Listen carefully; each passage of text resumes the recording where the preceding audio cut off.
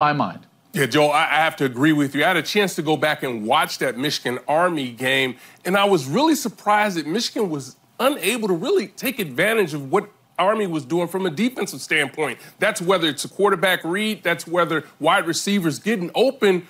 Are those some of the same things you saw when you were calling the game? Yeah, there's no doubt, Howard, and I was candidly shocked when this offense that was touted to be more of a spread RPO zone read style of offense under Josh Gaddis did not do any of those things during the course of the game. They just didn't. And what's frustrating from a Michigan perspective is that if you actually look at the numbers from Shea Patterson when he does execute the RPO or the zone read, he's one of the best, most efficient runners in college football.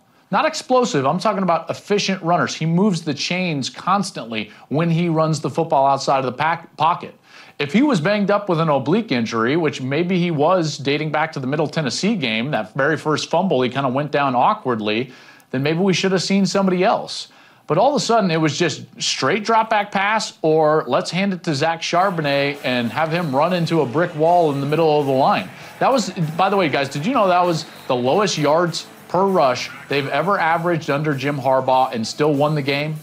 They're 1-13 now in Harbaugh's tenure when they average less than 2.9 yards per carry. They averaged a little less than 2.5 yards per carry last week against Army. This offense has major issues to figure out. Shea Patterson's dropping the ball way too many times, putting it on the ground. He missed too many open wide receivers. The run game had no consistency. And the biggest issue for them moving forward, Howard, was their lack of ability to execute in the short yardage.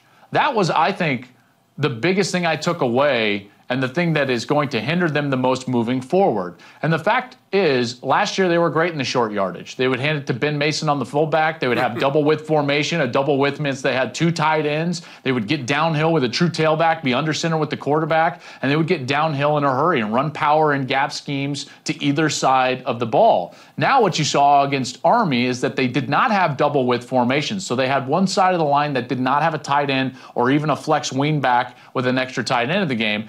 And they were in the shotgun, and they were trying to have these slow-developing run plays to Zach Charbonnet. Well, guess what?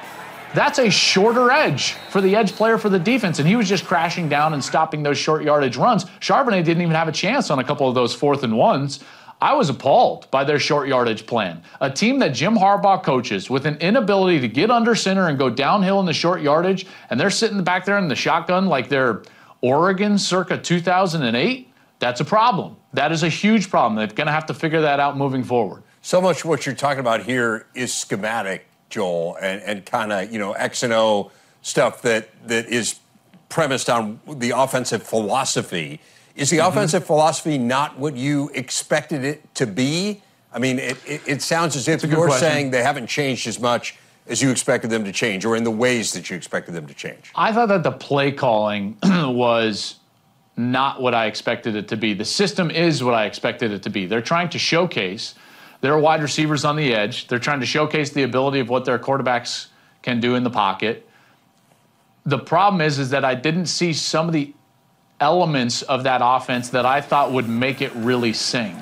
And then just because that's the offense that you're going to run in base downs, I still believe that you have to have the ability to get back under center in the short yardage. So Dave, I love the offensive philosophy. I thought they struggled, Josh Gaddis in particular, in play calling and play selection and play sequencing during the course of the game. Remember, this is the first year that he's actually calling his own offensive plays, so maybe this is just growth from that standpoint. But then also having the ability to be versatile when you need it, and get into those bigger sets and bigger formations and get downhill quicker in the short yardage. Fact is, they struggled inside the 5, and they struggled in short yardage when they needed it most. Want to take it out of the